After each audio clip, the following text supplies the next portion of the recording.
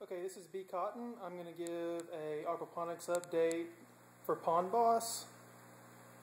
I'm starting indoors with what I've got going on in here as far as breeding and feed training, and then I'll work my way outside to my aquaponics system.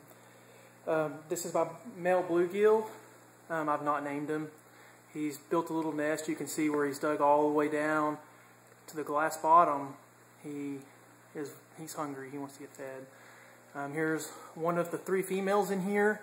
I put terracotta pots. There's another one. There's a third one somewhere. That's in between. The one on the bottom is small, and the one on the top is the biggest one, and there's one in the middle. I have the terracotta pots so that they have space to kind of get out of line of sight, because the male becomes aggressive sometimes and chases them all around. There's the other one. He's got the big earlobe, and he's constantly pruning his little nest. Sometimes it's not all the way down to the glass. There's a little thin layer of rocks. I can tell he's been moving it around. That's really all here. I've never successfully raised bluegill. I've never had a successful spawn. This is the first year I've tried. I'm also, you can see there I have the lights on a timer. It's going to be on 16 hours, off 8. I've also, you can see in the back, I have a couple of little aquarium heaters. I just recently brought the water temperature up to 78 degrees from 70 degrees. And it did seem that the male got a little more vigorous about his territory after that happened. I don't know, 72 degrees should be enough for spawning, but they've been in this tank all winter, so there was no real season change. My hunch was just maybe a water change, a little bit of a water temperature change could trigger a change.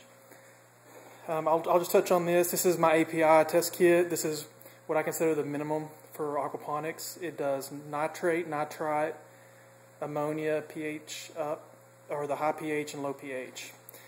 And I have this little thing does temperature and pH, but I don't have it calibrated for pH.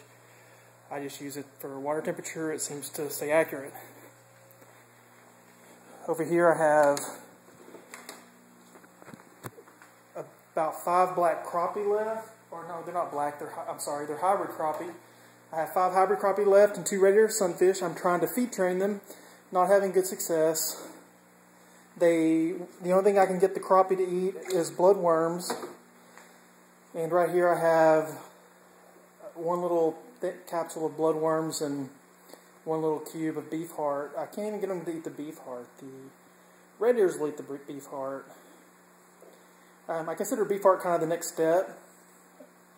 I keep the light off except for when I'm feeding them to kind of help with the feed aggression. You can tell there's a couple little particles of regular fish food in there. I'm not.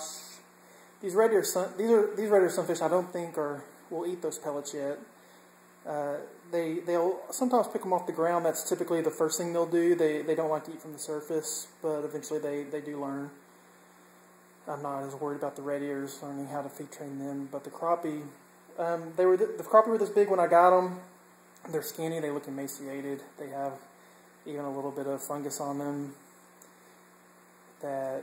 It's been worse. Some of them, I started with about a dozen, and we're down to 5. So it's been rough with these crappie. The Placo in the back, he'll clean up all the food, and it won't get left there very long. So I'm not worrying about scooping stuff up that doesn't get eaten. Right now I have a 100-gallon stock tank inside as well. This has some small largemouth bass. It's kind of tough to see, and some more red ears. I do soak my little bitty pellets before I throw them in there. Usually it makes them sink, but I haven't soaked them very long.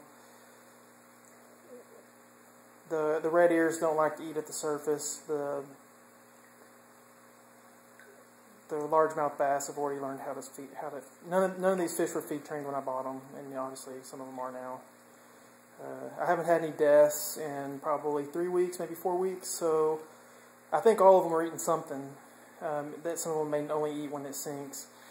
What I'm using is just a cichlid pellet, small cichlid pellets, as you can see. Some of these float, some of them sink. The pink ones, actually float, but if you soak them long enough, they'll sink. And then there's some little bitty brown ones that always sink. This little 10-gallon aquarium just has a couple of little 1-inch tilapias that I found in my sump. So let's go outside. For my aeration, I'm using I forget the name of it, but it's a Eco Plus 7. Yeah, that's right. And it runs only to the aquaponics system. I have another 100-gallon tank outside. This was just for crayfish. That Eco Plus is loud. I'm sorry about that. This was intended just for crayfish. I have some marbled crays in here. I was raising them as a supplemental food source, but I had all of these pots in the aquaponics sump, and I moved them into here, and apparently they had a bunch of fathead minnow eggs. And so there's hundreds of fathead minnows. You may be able to see the assorted sizes. I also have a few baby tilapia in here that I accidentally came across yesterday.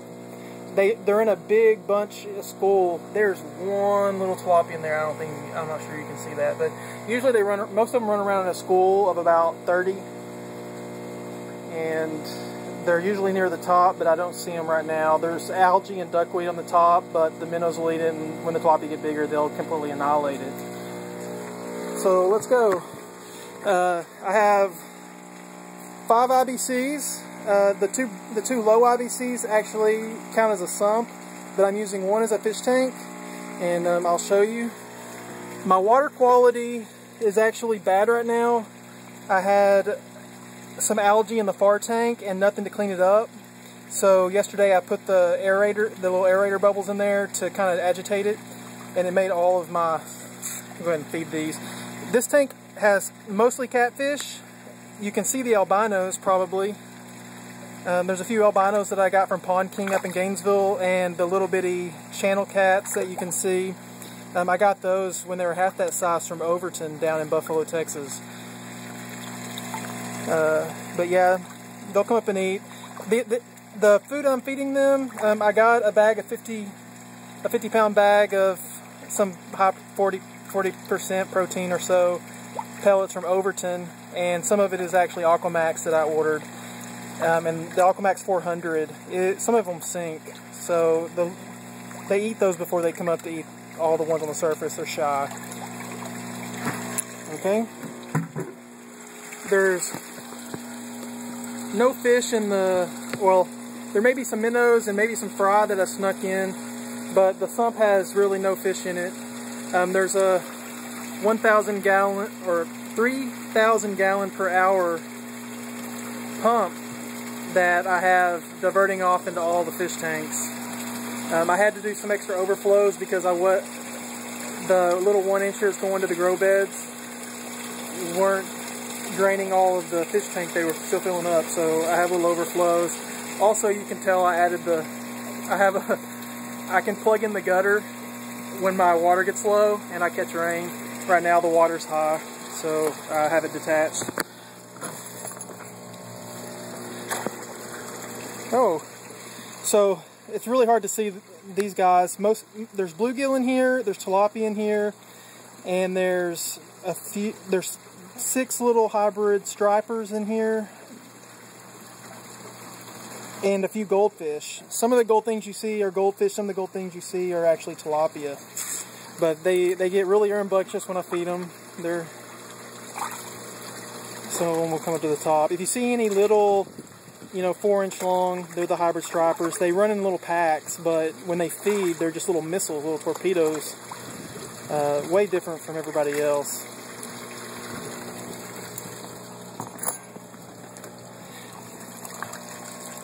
Oh, I haven't shown you the aerators. So those are my little aerators. I have 2 of them coming off of that Eco Plus. I keep them in the low ones because I don't want to overflow if my power goes out. So I keep them in the small IBCs, and that's why they're not in the bigger ones. I actually have some more hybrid stripers in here. There's probably about 18 of them. I kind of missed there. But there they go. Yeah, these little guys, they never stop swimming. And they're the ones that are most sensitive to water quality, so that's why I have them in here with the aerator. Okay, and they'll make short work of those pellets. Some of them sink. So I'm coming around to the side. Here's the one on the end. This is where I had the algae problem. Since I have small, you can see the little small fish in here maybe. They're mostly largemouth bass. There's a couple of, they should all be Aerators sunfish, but a couple of them are bluegills. I found that after the fact.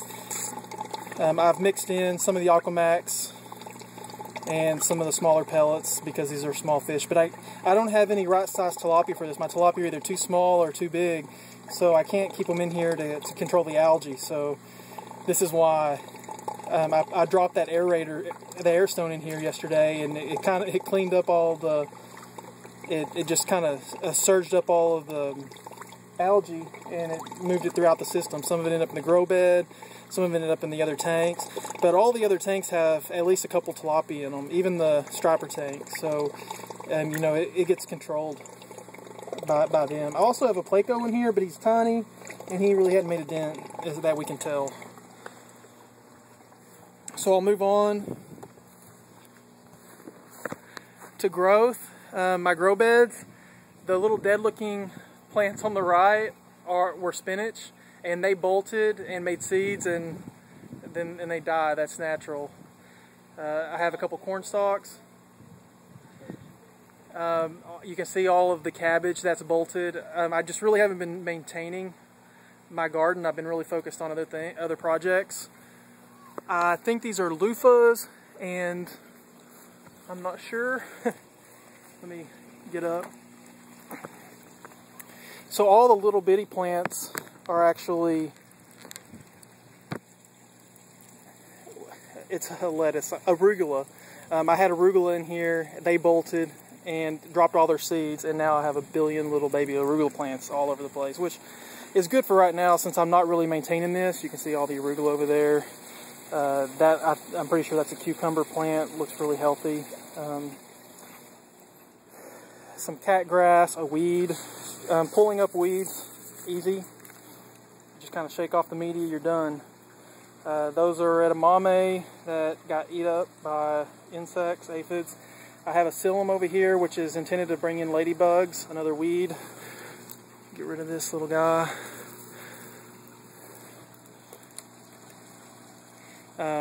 The idea is to bring in ladybugs and other predators to kill aphids, so that doesn't happen, but edamame soybeans are just too good. These little yellow squashes that are just getting going I think this is a mustard plant. More cabbage that bolted. Some things that never came up because I sowed. You can see the fish still. I think that was a hybrid striper, little guy. They just came to the top, but they're still eating. The catfish are done. I'll probably not feed as much next time because I'd expect all their food to be gone by now. I'll probably scoop all that stuff up.